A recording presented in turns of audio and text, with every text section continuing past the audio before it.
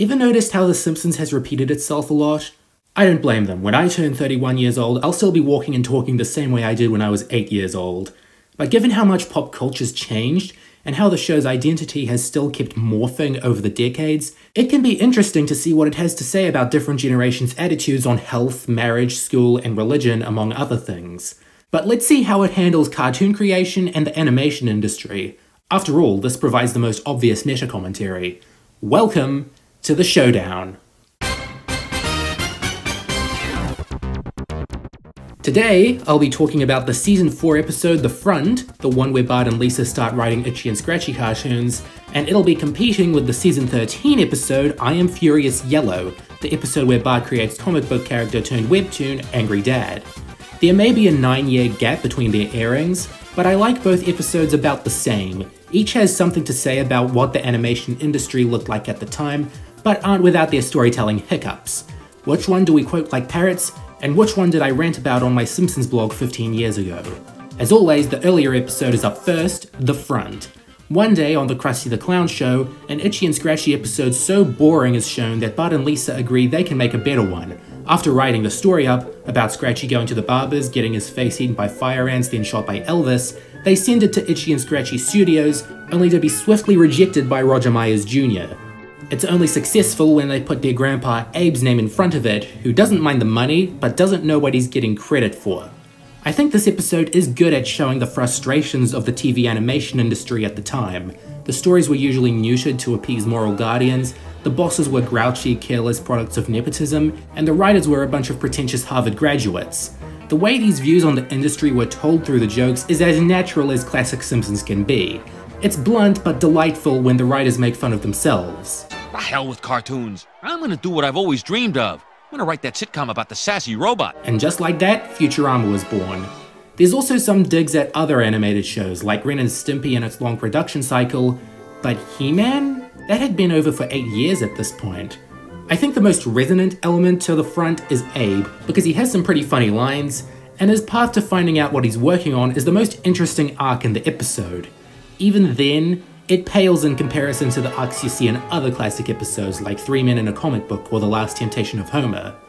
I guess it's time to get into what I don't like about this episode. It feels really padded. A lot of the jokes are very disconnected if you think about them. Few of them have to do with the plot. You get some good jokes, but you also get some very obvious wastes of time. There's also a B-plot where Homer goes to a high school reunion, which I see as an excuse to reuse animation and assets from The Way We Was. Then it leads to him needing to go back to high school. And this is no Homer goes to college. You don't feel like he's learning anything from the experience. He has 3 very short scenes in the classroom, then the whole plot thread ends with little fanfare. Is there anything else they did to make this more drawn out than it needed to be? Well, they use the full title sequence and chorus line couch gag, and oh, this is the episode where the Ned Flanders cartoon comes from. Did I just watch something? All complaints aside, I still think The Front is a fair episode. My appreciation for its commentary on animation production surpasses my mixed feelings about the story and comedy. I guess commentary was an important strong suit of The Simpsons' early years. But screw that, we've got pop culture references! I Am Furious Yellow sees Springfield Elementary run out of guest speakers for their assemblies, so they go to an agency and find a popular animator, Jeff Jenkins, who shows an episode of Danger Dog.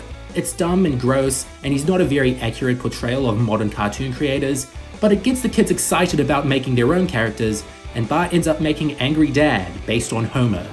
The comic he makes quickly picks up traction, and an internet company soon comes to him to make a webtoon, which only enrages Homer further once he finds out about it, leading to the family questioning his rageaholic tendencies.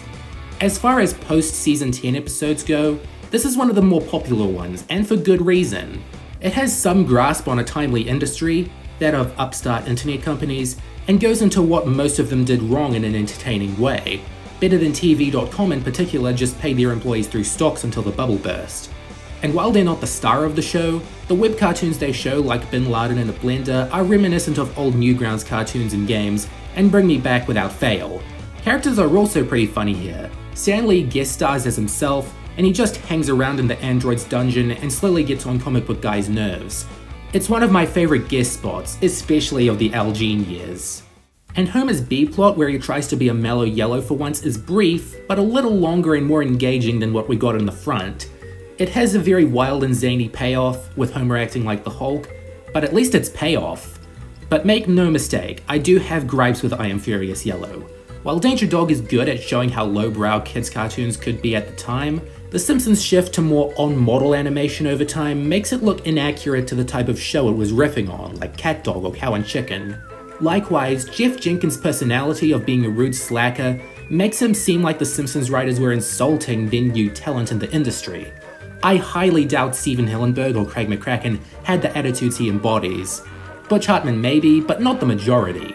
And if you don't like puke rays, rage boils, or dirty diapers in your family sitcom, well, dust off that fast forward button. Nevertheless, this is one of my favourite episodes of the modern era, as modern as 2002 is in the grand scheme of things. Not only did it tackle a new medium and expertly satirize it, but they earned their heartwarming ending in a way that a lot of episodes forget to. If you gave up on the show before this point, I bet you've already been recommended this episode, so I'll stop this train of thought right now. This here is a tough verdict to settle. Both may have their problems. I mean, it's The Simpsons, they're begging to be criticized sometimes. But they have a shared strength in their digs at the problems of the animation industry, no matter what screen the shows are being made for. But if I had to pick one I like more, I'll go with I Am Furious Yellow. This is one of the few times an episode from the 21st century trumps one from the 20th, because when you strip away the commentary, you still get a good episode in I Am Furious Yellow, where Homer and Bart learn things and Stan Lee's still a hoot. But with the front, you get the sort of assorted gags that the show usually vetoed in favor of story back then. Let me know which one you prefer, and I'll see you soon for another showdown. Goodbye for now. Shh.